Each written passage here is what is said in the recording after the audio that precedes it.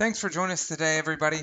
I thought I would start with probably one of the most popular reports for incident management, a simple time series analysis based on the BMC Remedy ITSM 7.6 applications, which is the most heavily used today. So let's get started. We're going to begin with making a connection to the cube if you haven't already.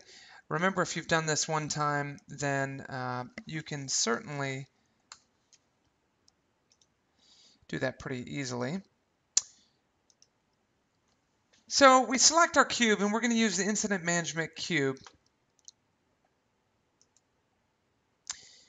You can choose to give this a friendly name. I highly recommend that. Sometimes some people like to keep the server name in there just so they remember it for later. But these connection files really should be stored on SharePoint and not on your desktop so that you can share them with others. That's something to keep in mind. Let us know if you need us to configure that for you. And we're going to go ahead and begin the report. So the first thing we want to do when creating a time series analysis is pick our discrete count metric. You could use something like closed incidents, critical or high. I'm going to choose total. That's probably the most heavily used metric and a good one to start with. So we'll click total incidents. Okay. Next, we kind of need to figure out where our data is. I've got an older data set here, so bear with me. But we want to use submit date most likely because submit date is common across all the process areas in Remedy. And we're going to choose more fields. I think really one of the best ways to do a time series analysis is by month. That's the most common way to look at this. And so we've got all of our incidents there, and we can see that this is in November 2011. I like to view these months as rows, a little bit easier for me to look at, especially if you have multiple years of data, which is common.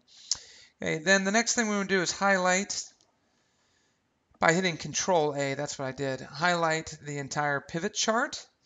And we're going to go ahead and insert our time series analysis chart by hitting the Insert tab and then choosing a line chart.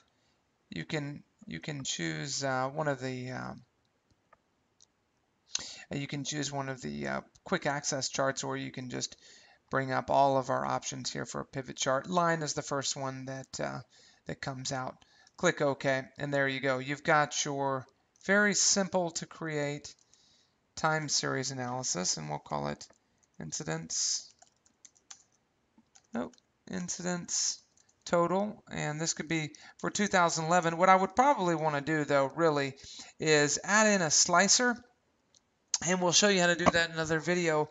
But add in a slicer that gives you the ability to highlight the year, quarter, or month, so that you can choose a date range that is adjustable.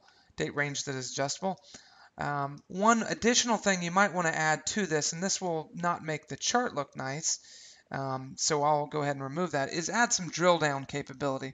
So let's say you wanted to drill down and see which particular categorizations each month were occurring. I could simply drag in one of my hierarchies here from the cube, and that gives you that ability to drill down into the incident. So that's a nice first one to start with. I added a second little piece right at the end that gives you the drill down. You're going to be using that quite a bit, so I figured I would show you that. Also know that if you start adding in these additional features, it may mess up the look and feel of your chart, so be careful about that. Well, thanks for your time, and let me know if you have any questions about how to create a time series chart or any